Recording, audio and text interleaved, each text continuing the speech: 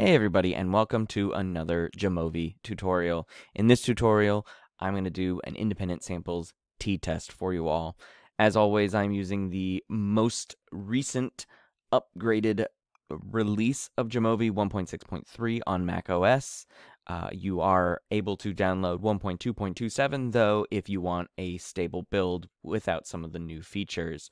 You don't need 1.6 to be able to do an independent samples t-test. So let's open some data and get into the tutorial.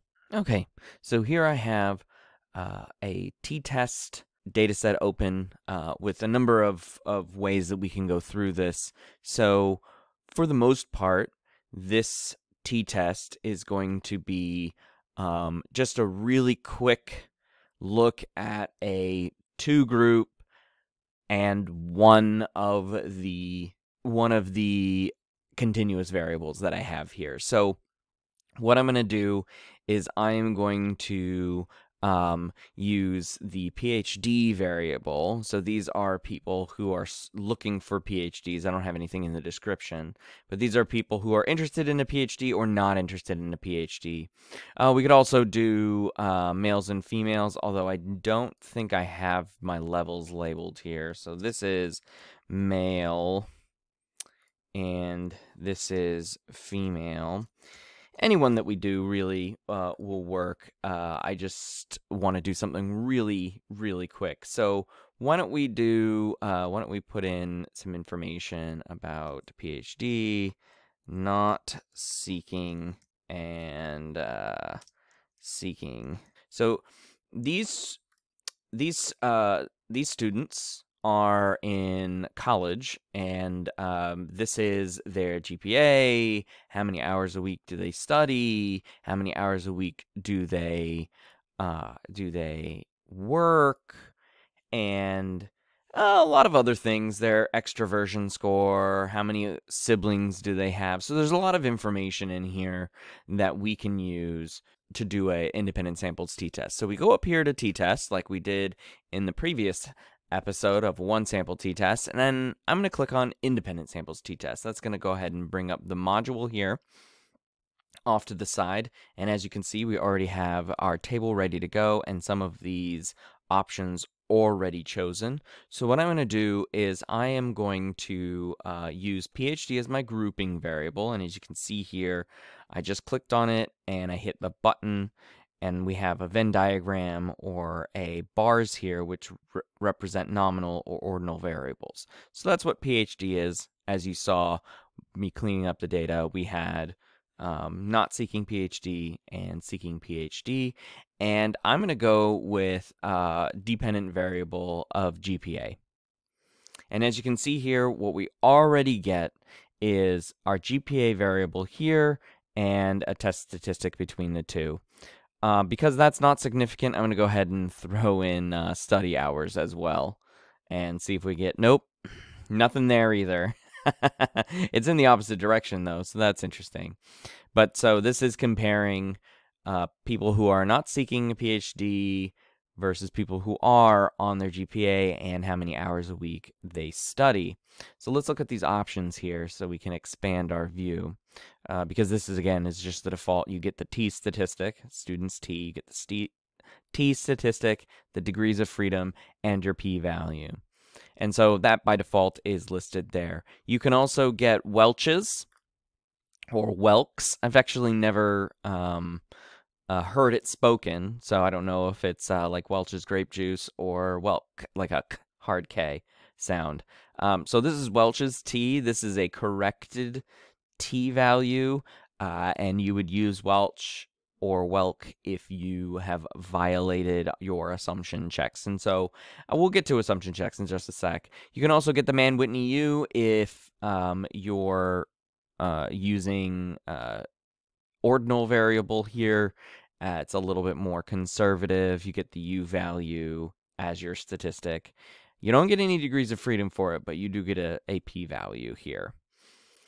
Now, under a hypothesis, group 1 would not be equal to 2. That is our two-tailed test. And then we have 2 one-tailed tests, one where we say, well, group 1 or my 0 variable here, those not seeking PhDs, would have higher GPA or higher study hours compared to group 2, those seeking.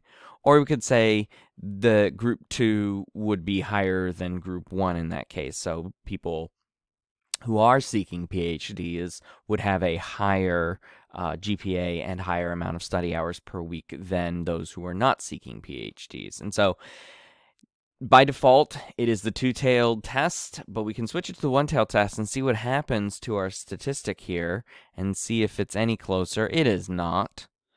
You can see the p-values do change, but our other things do not change. So technically what happens is the p-value gets cut in half.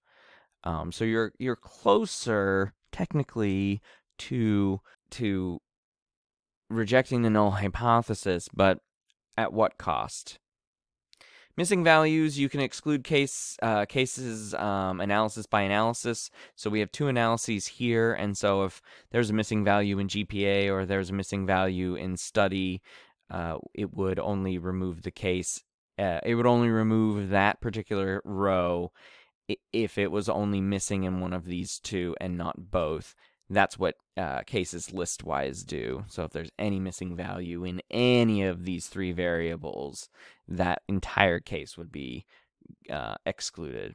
But of course, we don't want to do that. Just, you know, it's a good idea to leave it as analysis by analysis, because you can have as many dependent variables in here and different tests as you can see. What I really do like is this note that Jamovi gives you when you choose one of the one-tailed tests. So the alternative hypothesis H, little a, you can kind of barely see that little a, not seeking 0, which is the code for that, not seeking PhD is less than 1, seeking PhD. Those are just my two group codes, right? So additional statistics we can get is, one is mean difference, and we can get a confidence interval for that mean difference. So we get the mean difference, and then we get the standard error of that difference. And you can see that something's going on with this. I don't know what minus INF is here, if that is entirely possible. It's maybe because they're very close to each other. I'm not entirely sure why that's doing that. If I switch this to what happened, yeah, I think it may have had to do with the one-tailed test changing how we get that information for the lower bound of the 95% confidence interval. We can get effect sizes. So the first two, student's t and Welch's t, we get a D, Cohen's D for that, which is a great ratio here, and you can see that these are very small effect sizes in D. And then since Mann-Whitney use a non-parametric test, we have rank by serial correlation as the effect size. We can also get confidence intervals, and I believe only student's T gives us a confidence interval for Cohen's D. We do not get one printout for Welch's T or the rank by serial for the 95% confidence interval. We can also get descriptive statistics. It'll open a new table, and we get our ends, our means, our medians, standard deviation, and standard error for each of our groups on the two dependent variables. We can also get descriptive plots. These are just line plots, or dot plots technically, for each mean and median, which are offset.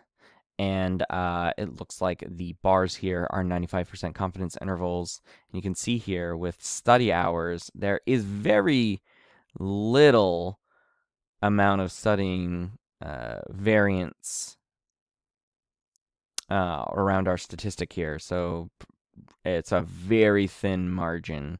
Most of them do this. And then most not seeking PhD have significantly higher.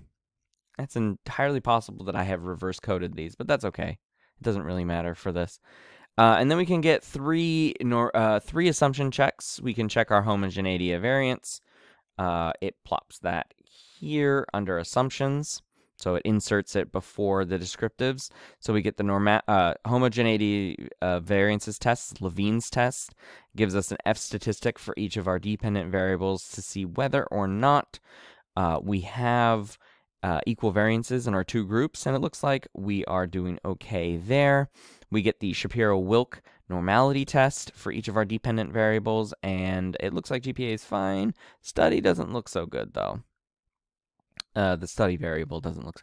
We can also get QQ plot for our residuals on our two variables, and it puts it with the plots themselves. Yeah, you can see here that the residuals are not good, and then we have this dot way over here. You want the dots to fall in line on the quantiles on the line here, just like this one. So we know something's up with the study variable, and we'd have to probably use Welch's T or even Mann-Whitney U in that case to be more conservative, since we violated on this study variable. That is independent samples t-tests in Jamovi. Thanks for watching this. Be sure to subscribe if you like this content. Be sure to leave a like if you like this video. And stay tuned for more Jamovi tutorials, as well as other psych and stats related videos on this channel. Thanks for watching.